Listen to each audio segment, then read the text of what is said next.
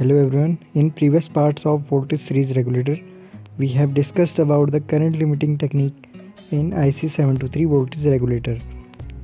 In this part, we will discuss about the current foldback concept in IC 723 series voltage regulator circuit. This is the pin diagram of IC 723 voltage regulator, as you already know.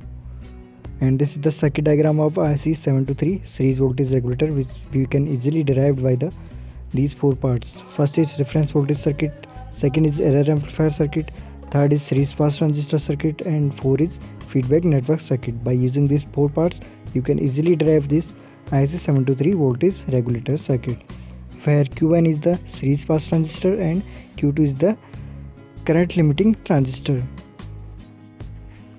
In current limiting technique, the load current is maintained at the preset value. This is the condition for overloading. You can see that at the overloading condition, V0 tends to 0 and I is set to a limit. This is the current limiting technique. But in concept of foldback network, the load is short circuited. At this condition, the maximum current does flow over to the regulator. To protect the device, we must change in the circuit. We have add the R3 and R4 resistor divider circuit between the Q1 series pass transistor and current sensing terminal. This is the VI characteristic of IC 723 voltage regulator at the concept of current foldbacking. Whenever the overload is exceed, the I and V0 gets decreased. This is the concept of current foldback.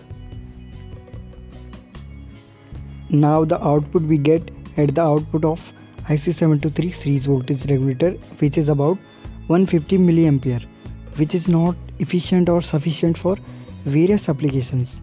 We need to boost this current.